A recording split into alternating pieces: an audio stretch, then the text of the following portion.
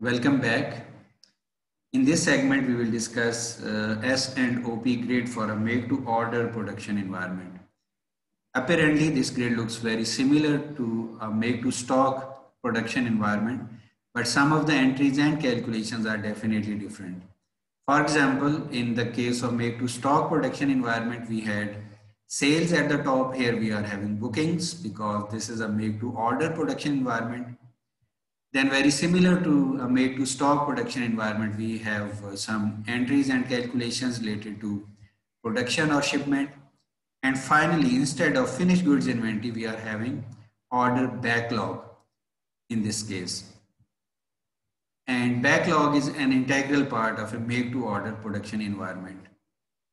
A backlog is an order that has been received by the manufacturing organization, but that has yet not been delivered to the customer.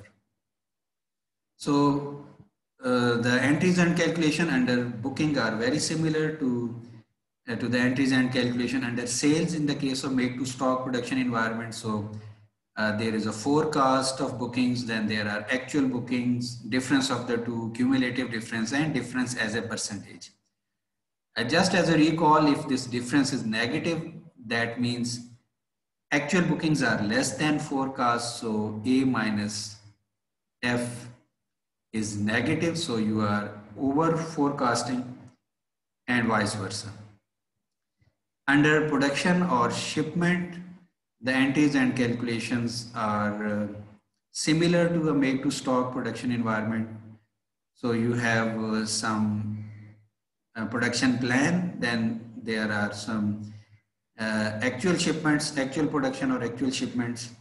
But here we are focusing more on shipments because after shipment, your backlog actually reduces. If you have produced something but you have not delivered it, the backlog doesn't reduce. And then the difference of the two, cumulative difference and difference as a percentage. So again, negative entry here means that actual shipments are less than the planned shipments. Finally, the backlog, we will see how different calculations are made under this heading of order backlog. For example, first we will see the planned backlog. So planned backlog is simply equal to the planned backlog of previous month plus forecast for this month minus planned production or shipments for this month. So for example, if we focus on April, so the planned backlog for April will be equal to planned backlog for March plus forecast for April. So this 57 plus 60 in this case is something that the manufacturing organization owes. That is something that has to be delivered. 57 from the previous month plus 60 from this minus what is planned to be shipped. So that is 50.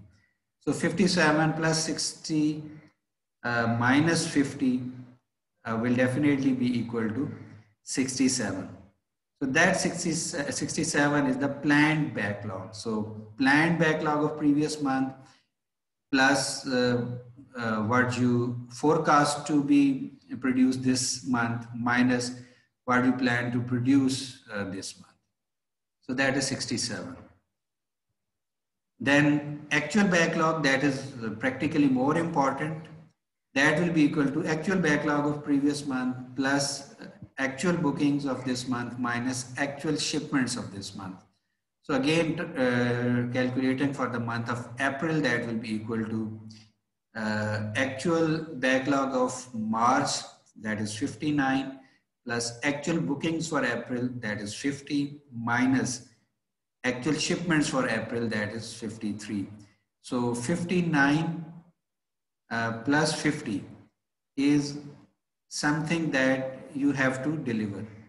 So 59 from previous month plus 50 from this month minus 53. So that is something that you have delivered. So that will reduce the backlog actually.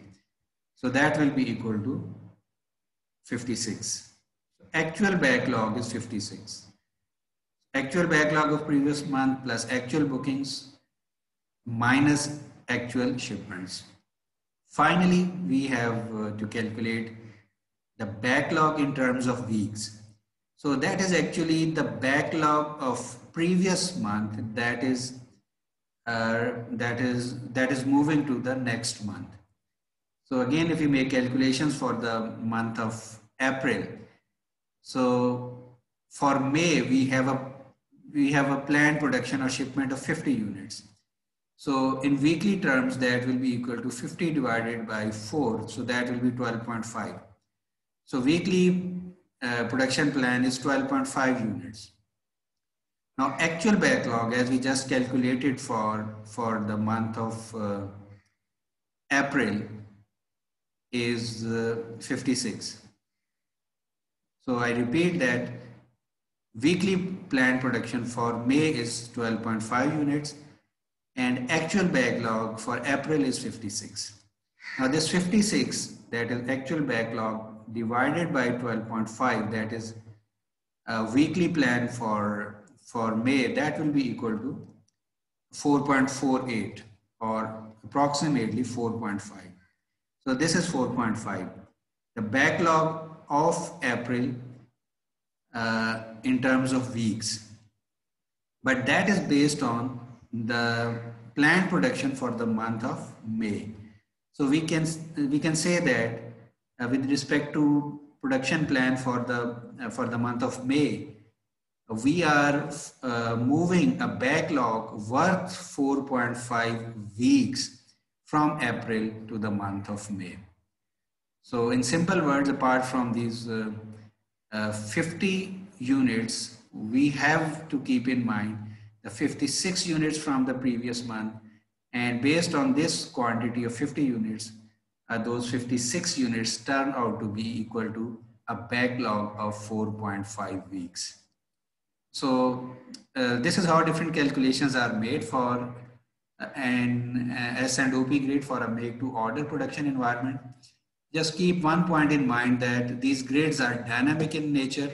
So they keep on updating. For example, once the month of January ends, this grade will move 1 week forward and we will be making similar calculations for May and so on. So this keeps on updating with the passage of time.